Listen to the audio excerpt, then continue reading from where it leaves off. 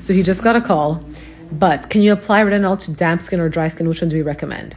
In a perfect world, you apply retinol to dry skin, but I have issue with that statement without explaining it to you guys because most people wash their face at night, and I hope to God you're washing your face at night. After washing your face is going to be slightly wet, but there's a difference between slightly wet and like super damp. Super damp is like after a 10-minute warm shower. If you are into 10-minute warm showers, you're going to come out with your face being more damp. And that is when you should not apply the retinol right away because it's going to get absorbed more and it's going to cause more irritation.